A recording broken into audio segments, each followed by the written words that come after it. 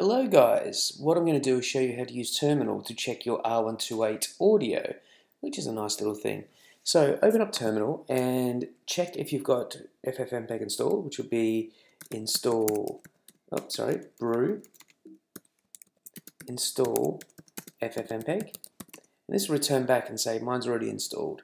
If you need to install it, you can do that brew install FFmpeg and that will come back and start installing FFmpeg for you. So what we'll do is we'll use my code through here. Well, it's not my code, I'm using it from someone else. Hold Alt and jump back to where it says File, and then all you need to do, this is my file that I want to test. I throw him in, hit return, and that will go through and check out the momentary and the true peak on this guy. I'm looking for -23, so this is completely out and not too crash hot, so I need to change this.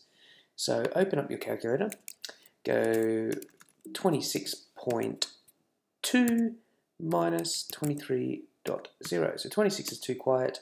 I need to bring it up 3.2 dB. So what I need to do there is grab this second piece of code, copy that, paste it into here, take out where the file out's going to be, and I know for a fact it's going to go to this out folder, go back one space, forward space, and call it out.mxf.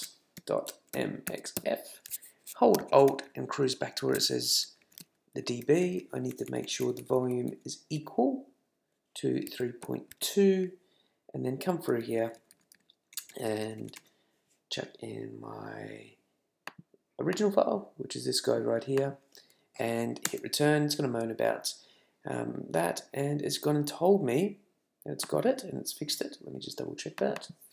There it is, it's in the out folder. So all I need to do now is go back to my original code and just check, take out all this here, and now check the corrected one, which is this guy. Put him in there, like that, and this will check it. And voila, -23. So it's brought down the true peak as well, so it's basically done an overall